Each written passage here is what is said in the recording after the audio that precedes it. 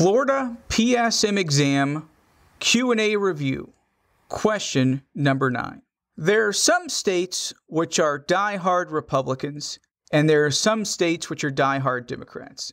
Now, if my gut feeling serves me correctly, it seems like most of Florida kind of leans a little Republican. And when the Republican legislature and or the Republican governor gets put in place, then they start working to lower cost. The cost of living, the cost of regulation, because Republicans hate regulation. And this question was actually put in the original Florida Acts and Rules, and it's put in place so that the Florida board cannot charge whatever it darn well pleases to become a surveyor. The call of the question states, and this is a short one, the initial license fee shall not exceed blank dollars. The initial license fee shall not exceed blank dollars. This is one of those questions where you either know it or you don't. And if you're smart and if you don't know it, then what you should do is you should go searching for the answer.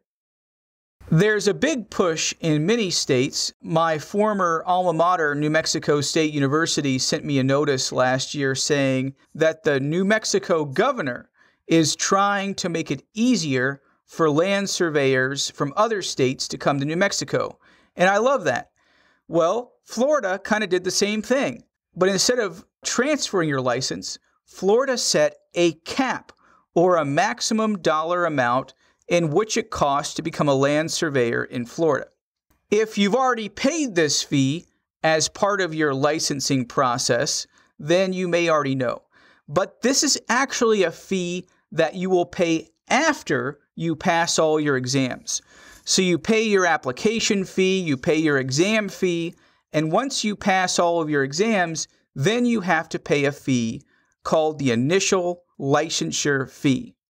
And that fee is either $50, $100, $200, or $500. Now, I'm a cynic, so I am going to immediately cross off the $50 because I know, I can just feel it in my bones that the Florida board is going to clip me for more than $50.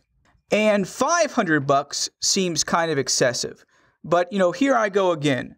I'm not even looking at the answer. I'm just kind of starting to guess.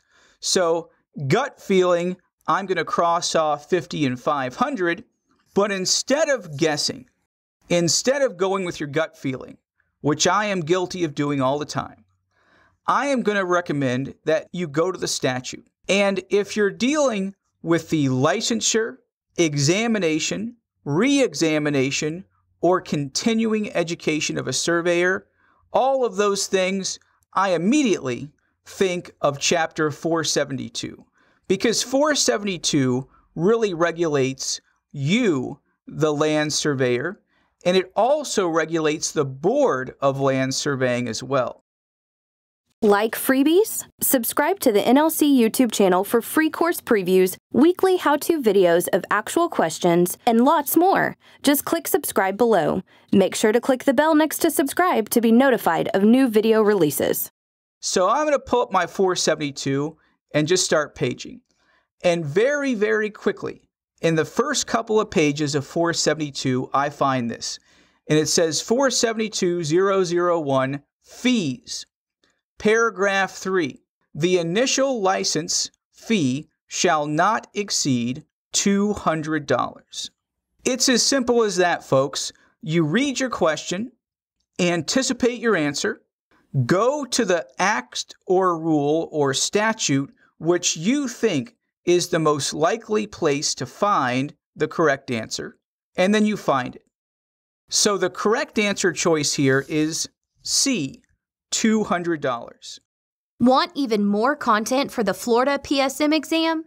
Join me for a complete online prep course that includes videos, handouts, workbooks, practice questions, and a full-length practice exam. This course has everything you need to pass the Florida PSM exam on the first try. Join us at nlcprep.com/PSM for more information.